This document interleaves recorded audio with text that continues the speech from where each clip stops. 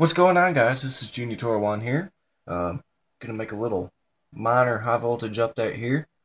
Well, what do we got behind me here? Well, that is ironically the homemade Labby 445 nanometer blue laser that I just recently made a video of.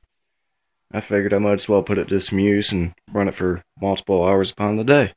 So, with that being said, what are we doing today? Well, I have conveniently started a wattage sheet here.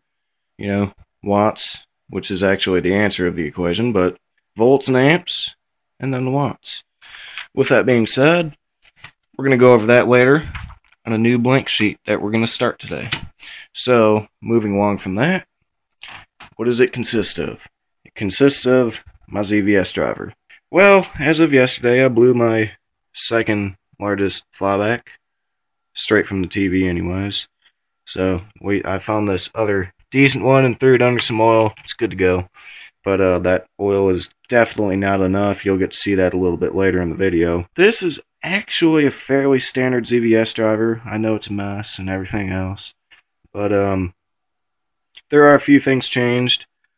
Technically the Zener diodes can be omitted in this situation because I'm running an external power supply. But I keep them here handy if I ever want to run it as is. The external power supply goes in here, which actually feeds in 30 volts because I have not changed the 470 ohm resistor setup. Now, I could run it at about 15 volts if I were to drop those down to half. Now, the gates are getting roughly 20 volts. The maximum for these transistors is 25 versus the standard IRF P250, blah, blah, blah. So, now, I understand they can run at a lot lower gate voltage, as is. The only reason I'm running them at such a high gate voltage is because the higher gate voltage ensures that they switch all the way. These are my main bank capacitors. I know it is quite overkill, but it comes out to 1.37 microfarads at essentially unlimited watts, unlimited amps in this situation. Now, the big change is my isolation transformer. Now this here is actually 2 flyback transformer cores glued together and then windings made on it. I want to upgrade this to 3 because it still gets warm. It saturates too easy. So I'm going to add a 3rd core on here and see where that brings me. Now with that being said, I learned something with the isolation transformer, and that is you can isolate it, standard 5+5 turns. This is actually 7+7, so it steps up the voltage a little bit. But aside from that, you can do 5+5 and 5+5. Well, your arc from your flyback is going to be a lot smaller, a lot more low power than if you do the driver direct to it. Why is that? Well, there's losses. You have to match the capacitance on the output of the transformer to the input. 1.37 microfarads, 1.38. Close enough. And feed that into your transformer. Your arcs will be exactly the same. If not, better in essence, because if your flyback fails, you're not going to lose a transistor. Let's look at an example. I am running G60 N100s, 1000 volts, 60 amps. Another thing I did change, it's a minor change. Instead of running 1 core for my inductor, I wanted to prevent saturation, so I glued 2 together, just like the flyback core isolation transformer. We have our handy dandy amp meter, current meter. This measures the current going into the driver on the load side, and it's basically 0 to 20 amps DC. So we're also going to be measuring our voltage here off this voltmeter, which goes straight into the cap bank, even though it doesn't look like it. Here's the output of the positive leg and straight from a rectifier because it's not convenient to stick it in there. So anyways, right now, well, not right now.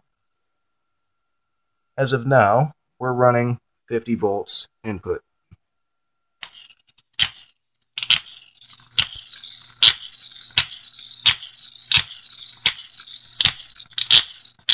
$20 amps, over 20.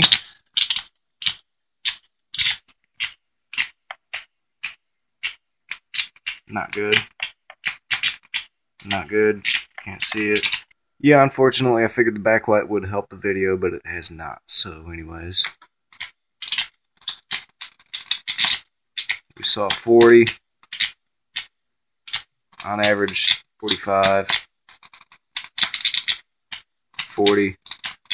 let's use the lowest possible voltage, being 40 volts at 20 amps. As the calculator states, that is 800 watts.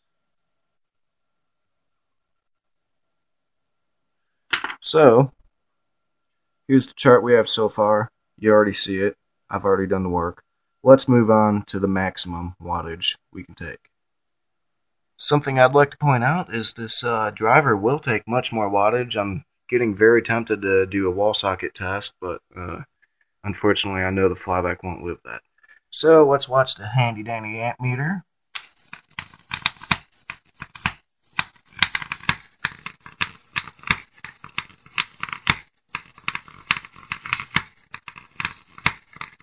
So we see it does hit on 20 on the biggest arc breakout. What's our voltage?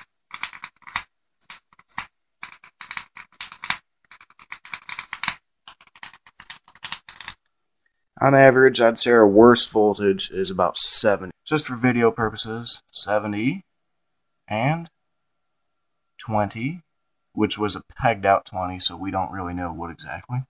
And that brings us 1400 watts. So, anyways, we don't need to do the math. I already done it. Okay, now sorry, after all the rambling, and let's see some arcs, fam.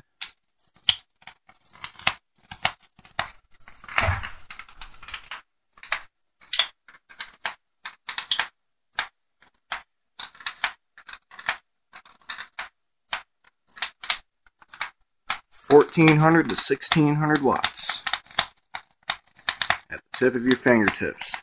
Who wants to touch it? I'll let you guys go first. Okay, now let's do something special. Let's wait for the fucking camera to focus. Okay, back to reality.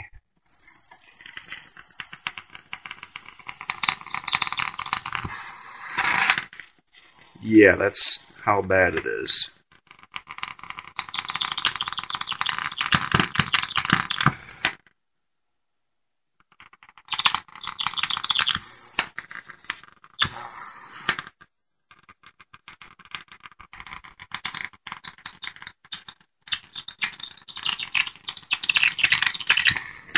Holy crap, burnt through my picture.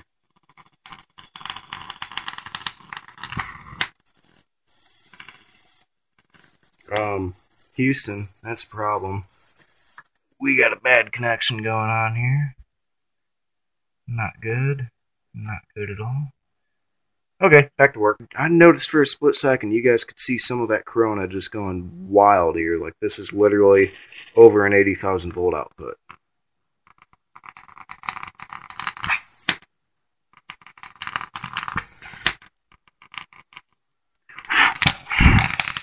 Holy shit. My picture caught on fire.